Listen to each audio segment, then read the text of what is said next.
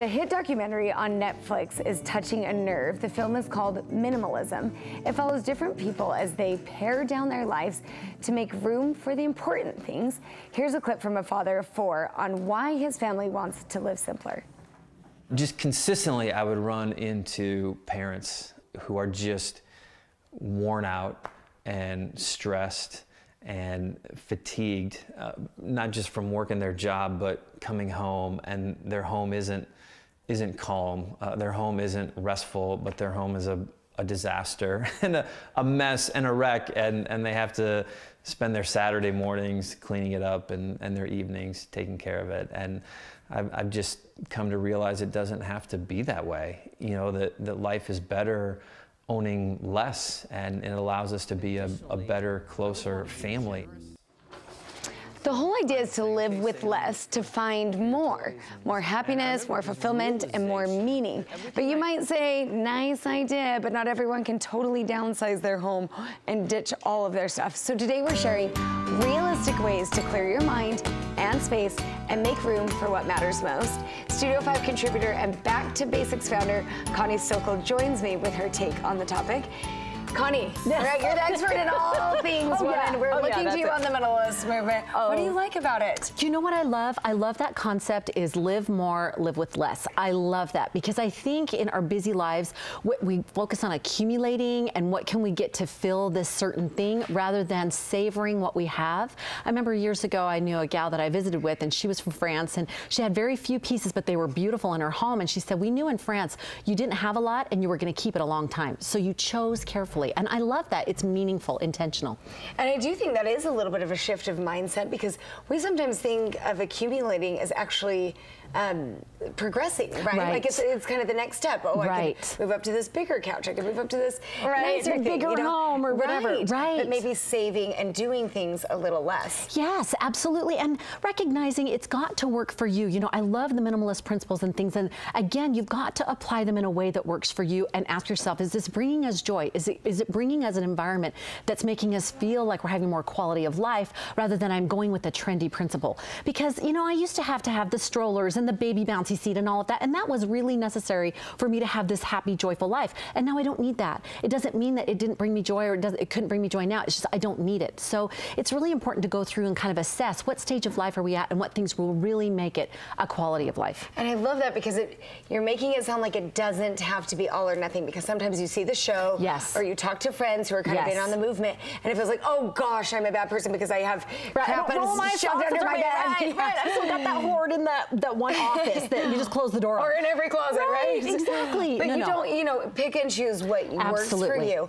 And then you bring up another good point, which is that it's not just about your home. It's not just about the physical space you live in, but also about your mind. Yes, absolutely, because they're so connected. And you know that. I call it my get set principle, because I know when I'm thinking in my mind, I can't get clear, I make the beds. And then if I really can't get clear, I'll clean off the kitchen counter and then I'll clear up the floors. And if I don't deep clean, it's just, I've just got to have this kind of put away space so I can think and I can breathe, and then all of a sudden, like, it'll go and I get that, you know, organization in my mind that I need. It really is a satisfying feeling in your soul when you have that clear space. Yeah, it's so interesting because it sometimes does reflect, right? What your environment is to your mind. And you can totally feel it. In fact, I was cleaning out drawers. Like, you couldn't even see anything on the outside, but I was cleaning out drawers, and my daughter came home. She said, you know what, Mom?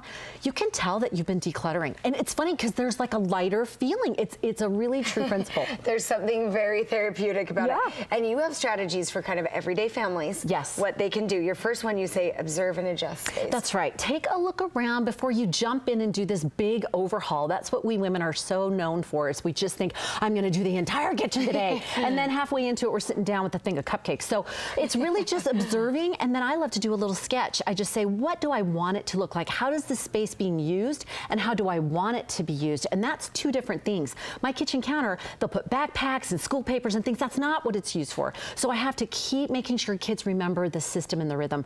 And and make it work for you. Like, for example, in our cabinet, I would stuff the chips, right? And then they get crunched, and then people would open half-open bags, and it'd be all over the cabinet shelf. You know what I mean? It drove me nuts.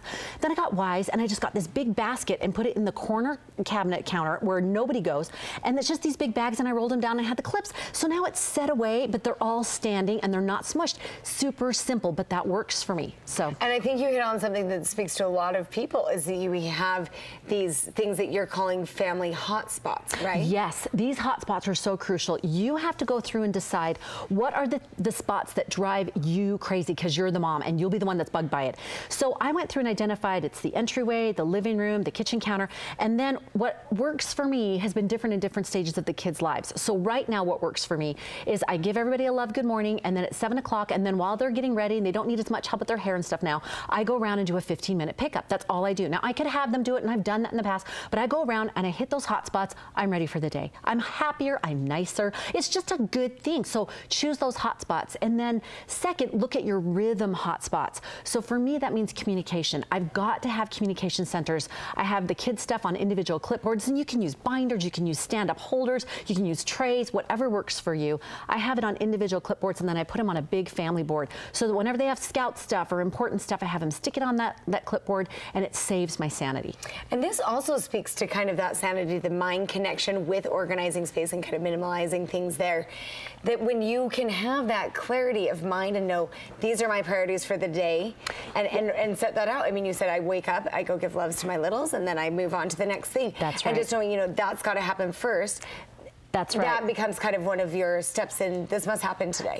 And that helps me get that clarity, and it gives me stress-free. My son is leaving for Peru in a few days, couldn't find his passport. I couldn't. He took the clipboard off. That was a big blasphemy. And so I went to go find it, found it in his clothing rubble because I knew what I was looking for, a clipboard, and there was the passport. Saved me stress. Saves you stress.